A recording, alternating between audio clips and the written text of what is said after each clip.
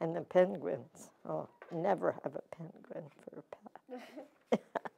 It's not Bring Your Grandma to School Day or any kind of special day of the year at Rutland Intermediate School. It's comforting to know that they have a grandma here. Patricia Patch is here Monday through Friday to see her kids. And I love walking down the street and hearing, "Hey, Graham, Graham." She's not referring to her biological grandchildren yelling out to her. You know, Graham loves to read.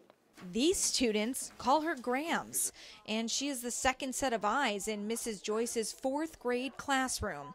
But how she got here all started with a shopping trip. And when I met her at the mall one day, she said, "What are you going to do now you're retired?" "I need a foster grandmother." 5 years later, we're still working together.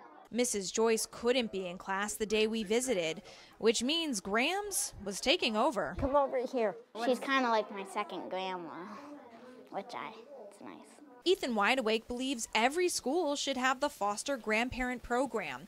This is an opportunity to let retired men and women volunteer their time to help out in elementary schools. She sharpens our pencils, she washes our tables, she helps us with words if we need them spelled. She's very helpful. I was going to say, you sound busy.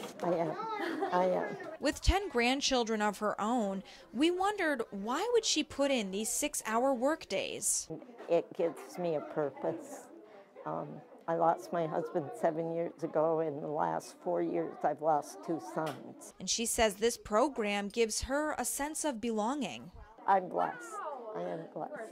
Grams, you're not the only one who feels that way. She's a dynamo. Even Principal Jay Slanker feels pretty blessed to have you on campus. She just keeps rolling, and she is here every day. She doesn't really take sick days. She comes in, she's got a smile on her face. Were you meant to be a Gram?